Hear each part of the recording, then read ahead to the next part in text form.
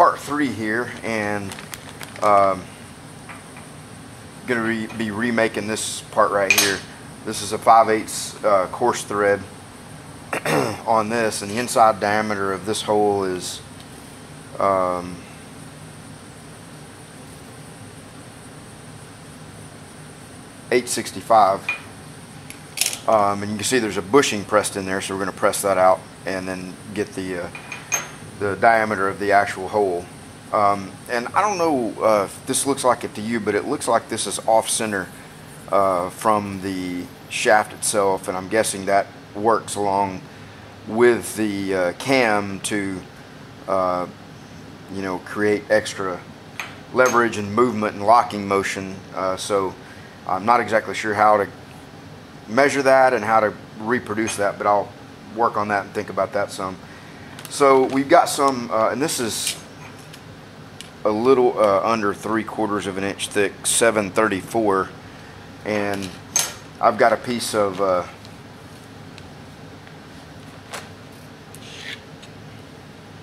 3/4 inch by 2 flat bar, and I cut it to length a couple of days ago, and it's just been soaking in vinegar to remove all the mill scale.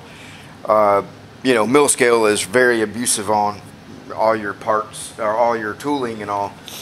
So when I can have time in advance, you know, it's just good. And on a small part that you can cut to length and fit in something, it's pretty, you know, for 50 cents worth of vinegar, and probably good to do that. But anyway, so we'll get working on this. We'll go press that out, measure the hole, and then start to kind of figure out what we got going here.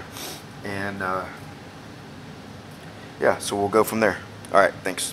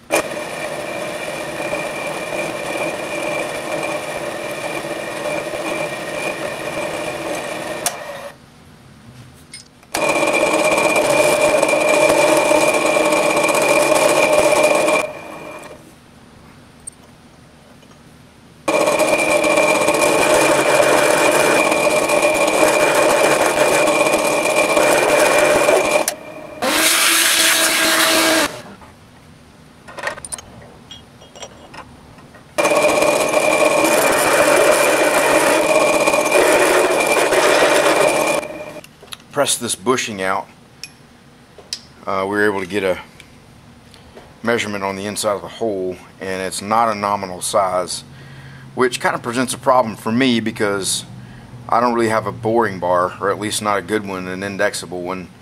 You know, that's coming up as 110 thousandths roughly, and this is 113, 112 thousandths, so like a 2 thousandths press fit. So I've drilled it out to 1 inch, and then I had this little boring bar. I bought it at a flea market, and I've tried to use it a couple times, and it's never really worked well because it's just not rigid enough, and it won't work anyway for this because this is not long enough to be able to engage both set screws. So as you can see, I'm going to zoom in there. I've got a really cheap, inexpensive fly cutter that I've had for a long time. When I first got the little grizzly mill, I bought a little import 3-set fly cutter thing, and I've never even used any of them. So I took the tool bit out of it and reground it, put some back angle on it, and ground it to match the bevel, you know, because those things are always on there coming in at a bevel for the fly cutting. And I did a test piece with it earlier a little bit ago, and it actually worked pretty well, cut well, and was pretty pleased with it. So the setting it's on right now will take it from 989, which is what the hole should be now, to 1 inch 6/1000. So we're going to do that and then just kind of work our way up slowly. The only problem with it is it's manually, you know, it's not really indexable, so the only way to know is to move it a little bit and try it. So all right, here we go.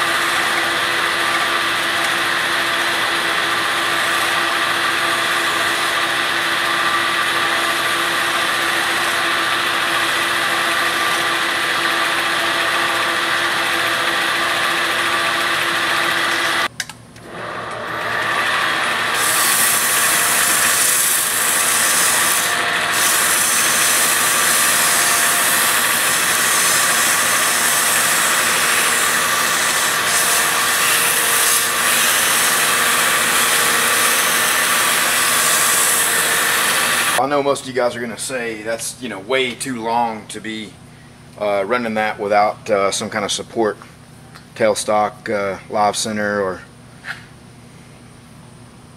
Yeah, I hear you. I agree with you. So trying to get to 625 thousandths, a little bit under. And as you can see there, it's probably showing up in the camera 622, 621, somewhere in that range, depending on where you check it.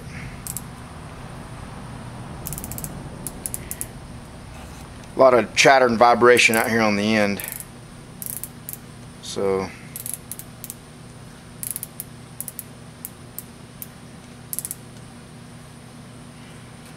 .22 there.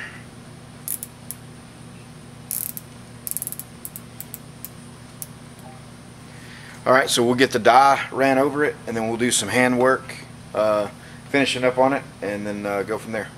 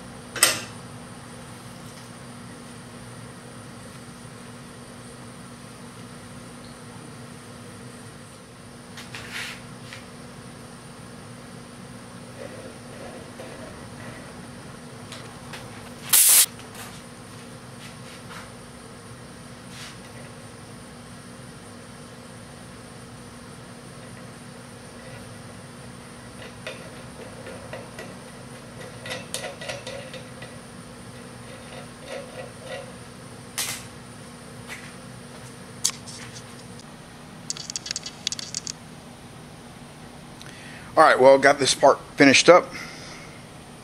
I can't say that I'm in love with it. I had a metric die. That was the only die I had that was big enough for that. And in the die set, it shows, you know, the metric version and the SAE version in the same die. And I thought, well, maybe it's somehow adjustable or whatever. So I ran it over it, and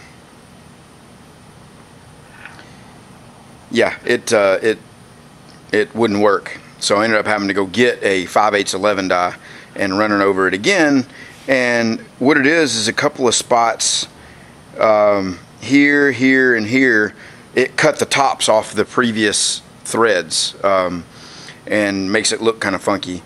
So you know, you saw the nut thread on there, so it seems to be working fine. Even though I still have one more part to make, which is that spacer plate, and getting that to its final dimension and figuring out how I'm going to make those adjustment points.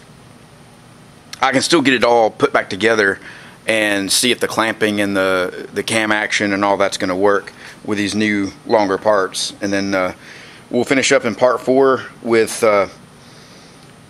figuring out those adjustment screws and how we're going to get those situated. So let me get the camera set up, let me get it back together, and I'll get it set up, and we'll do a little test on it.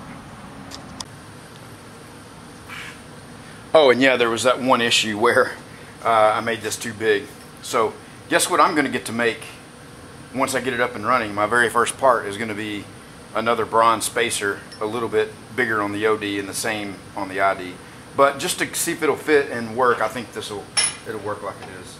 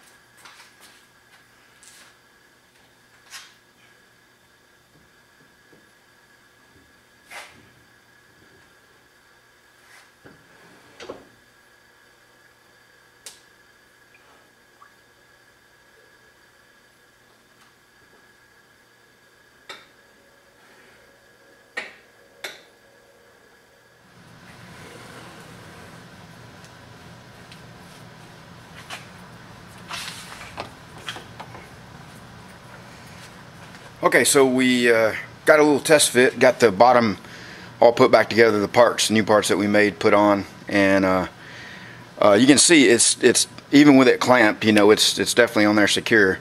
It's off a little bit to the left. I mean, you know, 20 thousandths or something, just eyeballing it, and it's still just a touch high, which is good. You know, we can still try to mill it down and take a little more off. Now, getting this dialed in perfectly, you know, is going to be the key. And I could keep loosening and tightening the bottom and sliding this over to try to take it off and on every time, but I think I want to still try to make a way to adjust it on the fly, because it may need adjustment over time. I had a couple of suggestions that said, hey, you know, if you can get it fit once, you know, bolt it permanently and then just leave it. It's possible, but I think it'd be a lot of trial and error and back and forth, and I think getting this adjustment working here would be a great way to get it dialed in, and things can change over time. So all right, so we'll call this the end of part 3, and we'll a lot of good suggestions, a lot of good ideas. Appreciate everybody's input, and I'll figure out what solution I'm going to go with, and we'll show you that in part 4.